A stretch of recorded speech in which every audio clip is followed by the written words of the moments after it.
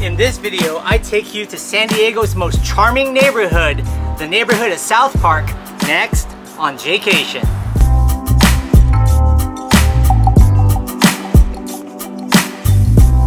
Hey, what's up, Jaycationers? Welcome back to another video here in the San Diego series. Today we are in South Park, which is San Diego's most charming neighborhood. Now, it's one of the oldest neighborhoods and one of the oldest urban suburbs of San Diego. Early 1900s, this neighborhood was created, and if you blink you may just pass this neighborhood. Also borders Golden Hill, which is another popular neighborhood. I go to a lot of popular places like Luigi's and a few Mexican joints over there. For this video, we're sticking in South Park. Now we're on 30th Street and Beach, where a lot of the small businesses are. So there are a ton of tree-lined streets over here, and your older houses, craftsman style, Victorian style, some mix of the Spanish colonial style as well. First place we're checking out here in South Park is this food truck called the Shawarma Guys. It's off of Grape Street and 30th. This is some of the best shawarma in all of San Diego, and you know I love halal, guys, and that type of food, but we don't have very many spots in San Diego, and I've never tried this, and everybody keeps telling me you gotta try Shawarma Guys, so let's go check it out. Looking at their menu, it looks like they have plates. Beef shawarma 16 bucks, combo beef and chicken shawarma 16 bucks. Chicken shawarma is a little cheaper. They got falafels, they got pita wraps. They have a nice extensive menu here with fries. They also have a California shawarma wrap, marinated chicken, french fries. Ooh, that looks good too. Might have to try that. So I went with the full order, half and half, beef and chicken for the shawarma fries. Can't wait to dig in. I haven't ate all day yet, and I got a full order so I can take it home and enjoy it more. But it's right next to the Bottle House. Excited to try this. And it looks like Shawarma Guys is open 11 a.m. to 8 p.m. Monday to Saturday, so they're closed on Sundays. Right across the street, it looks like you have a salon, a big kitchen, yoga classes. What is this place over here? It's a learning center, Kinder Mission Learning Center. And then the Target is right across that way. Little neighborhood Target. All right, Jaycationers, I'm so excited to try this. These are the shawarma fries. I also added chicken to it, so you added about $5 more to the order. The chicken shawarma served over fries with house gravy and garlic paste. And I'm really excited to try this. This looks so good. The fries are nice and golden. You got like a medium type fries. You can ask for hot sauce. I'm gonna start off with the chicken. Gotta get a couple of fries in here too. Look at that.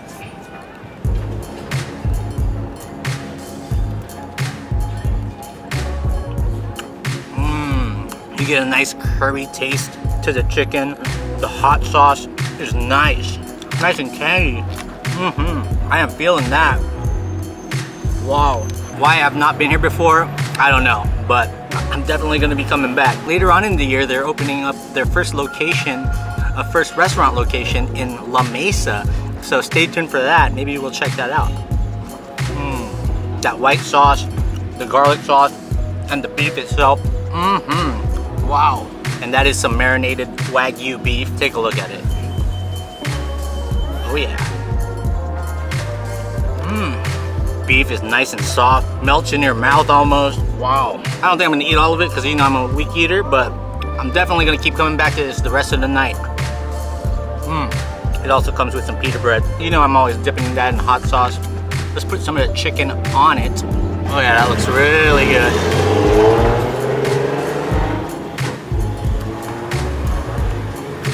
This right here is a definite thumbs up. Wow.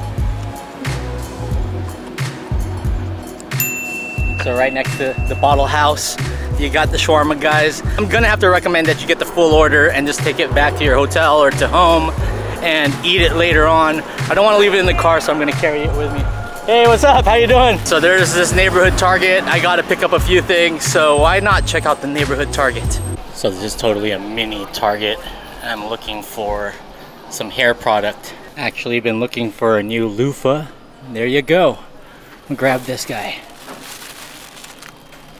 Cool, I had to pick up a loofah and some body wash. Gotta keep my back sexy and bring sexy back. Dad jokes, I got uncle jokes. Corny as hell. We're gonna go check out other parts of South Park now. Let's see if we can find the original Bona Forchetta. I see a Piacere Mio, another Italian restaurant right across the way right here from the Target.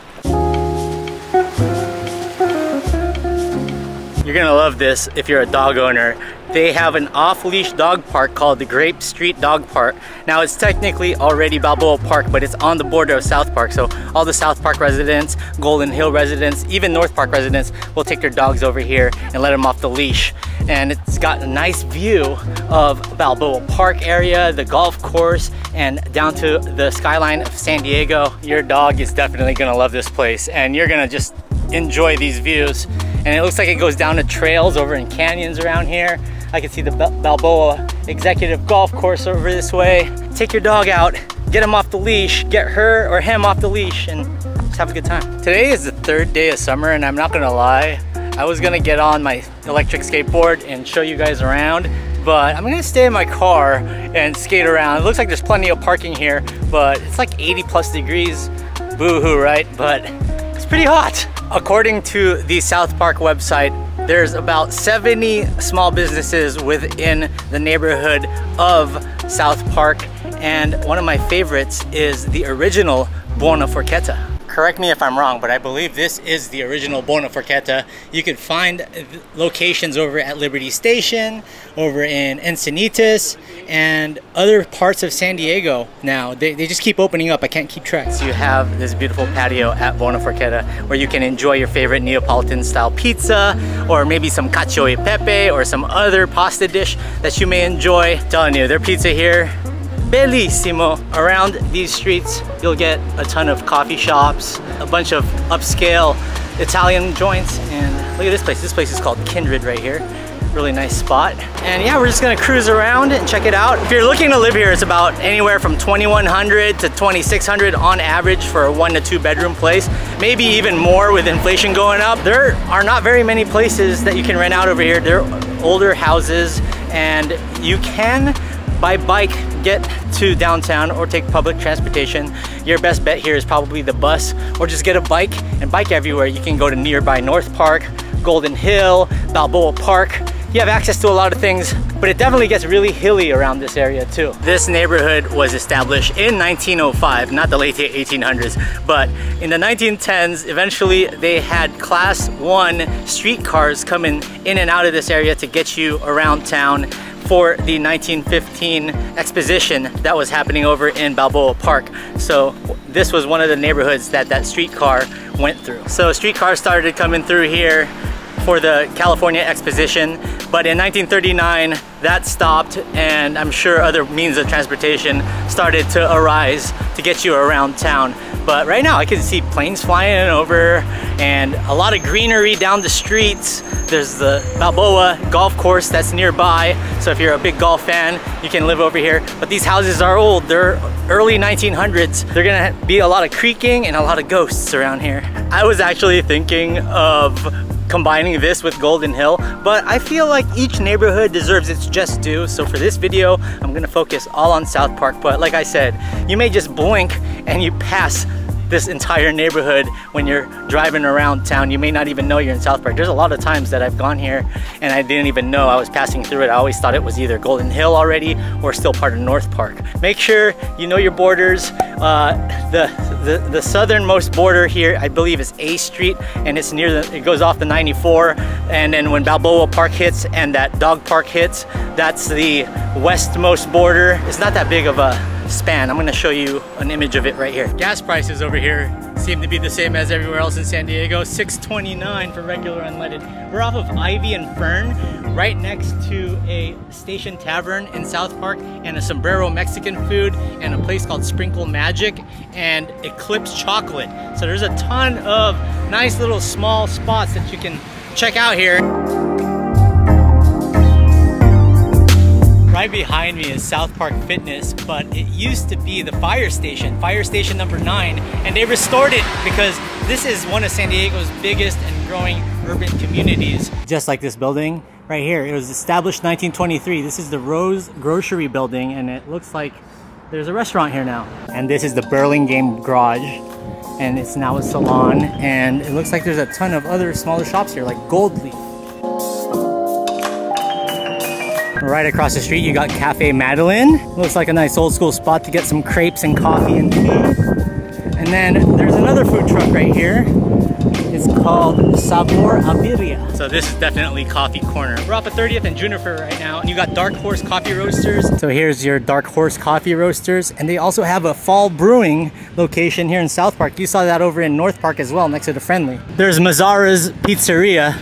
I don't know if he's related to Nomar Mazzara, who's currently playing for the San Diego Padres. And this spot right here is called Mateo. Wow, this looks like a really nice area to have brunch and just hang out on a warm summer afternoon. Also check out this cool little Fern Street mural. Hashtag neighborhood love SD. It looks like this place has happy hour Wednesday to Sunday. $6 draft beer, 30% off wine bottles and small plate specials. Check this spot out. This is Vinyl Junkies Record Shack. If you're into old vinyl and you have a record player, I have one at home as well. I got it from Target. You can buy some vinyl over here. Right now we're walking right by Communal Coffee. You've seen this over in the Oceanside video.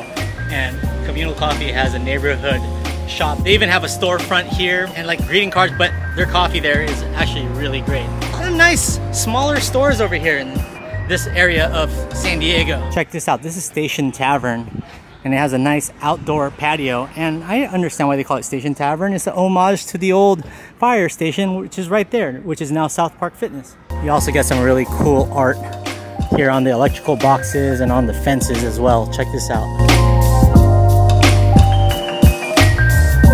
This actually looks like a little alleyway to where I parked. I'm back in Romania. You don't get very many alleyways like this in San Diego. Check out this house, this yellow house with the white trim. These are the types of houses you'll see around here, but they also have bigger style houses, but I'm telling you, it's probably really expensive over here. This is the Warrior Foundation Freedom Station. Are these called fern trees, or am I tripping? What are these trees called? Comment down below. I'm not a tree person. In the words of Biff Tannen, Back to the Future, make like a tree and leave. Or young Biff says, make like a tree and get out of here. It's make like a tree and leave, you idiot. So we're not in South Park anymore. We're actually in the Gaslamp Quarter. I've decided to go to the Padres game tonight, even though I have to go to this one event. But I'm gonna go get the Jake Cronenworth Crone Zone bobblehead. We're gonna head in, grab that. It's a beautiful summer day here in San Diego, and I'm actually thinking of doing something called Vlogmas, where I'm gonna do 31 videos in 31 days.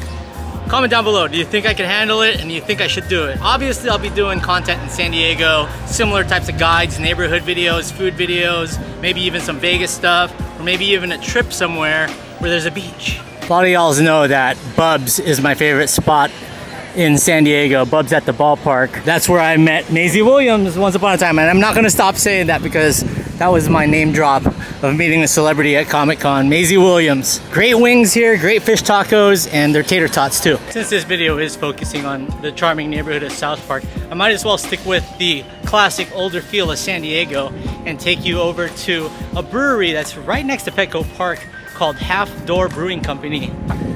It's a pretty cool spot. Look at this. It's in an old house here in the middle of East Village. Check this out. Upstairs, they have more seating. There's a lot less people. There's not even anybody up here right now.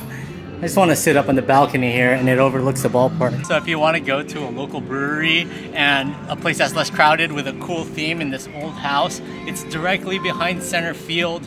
And I got the Media Lager, 5.2%. It's a hot 82-degree day here in San Diego, so you already know I had to have my craft beer here. Now the gates don't open until 2 hours before the game, so 6:40's game time. It's only about 4:10 right now, so decided to grab this pint and head in, grab the bobblehead. Then I'm gonna go to that event, get stamped, and maybe come back to the game. This lager is definitely nice and crisp on an 82-degree day in San Diego. So on game days, they don't have happy hour here, so don't expect a happy hour menu on game days when the Padres are playing. Check out the inside. There's like a little library den area here. Over here, you got a little chimney. And the balcony I was right over that way. There are the other two kings of San Diego, well, besides me and Joe Musgrove, Tati and El Capitan.